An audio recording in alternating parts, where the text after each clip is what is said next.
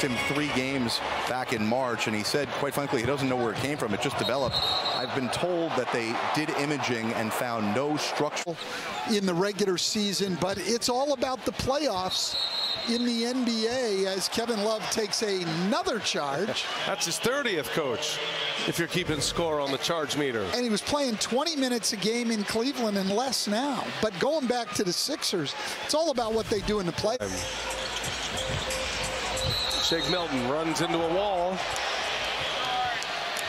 And that'll be a foul on Love. And he wants him to review it. He's telling Erik Spoelstra to light the lamp.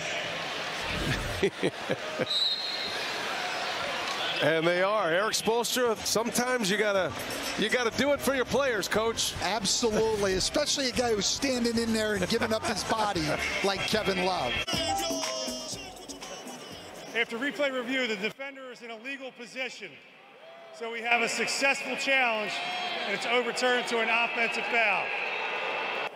The Whip Around show starting at 8:30. We'll also be on Sunday afternoon starting at 2:30. I like that. Now, that's going to be the 4th charge, by the way. Look at Kevin Love racking him up.